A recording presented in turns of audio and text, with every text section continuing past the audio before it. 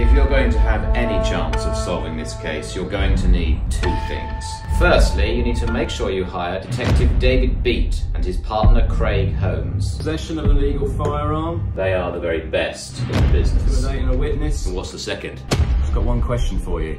And how does... Oh, I think you've gone on mute there, Holmes. Bloody good Wi-Fi.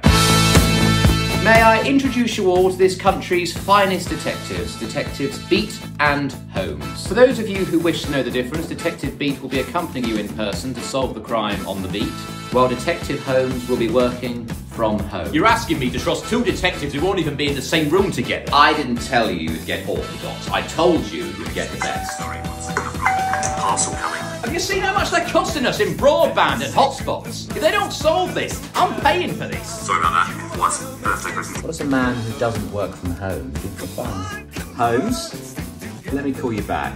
Doesn't seem fair, that's all.